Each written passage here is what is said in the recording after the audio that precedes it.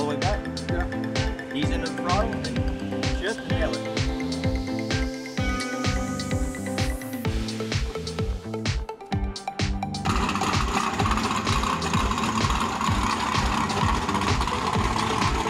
Well, that's the thing, I didn't really know what to expect from it. So when I landed, I was a bit like shocked because I'd never seen something like it, but actually the first time we tried it, it was really cool. It's pretty amazing to drive one of these things. You know, it's so different to what we are used to. With Red Bull, you know you are in for some crazy things, and this is just another level again.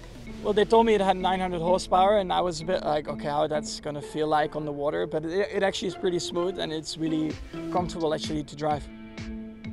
Yeah, I think we're all excited for the race. I mean, it's going to be the first one, street circuit with a great scenery.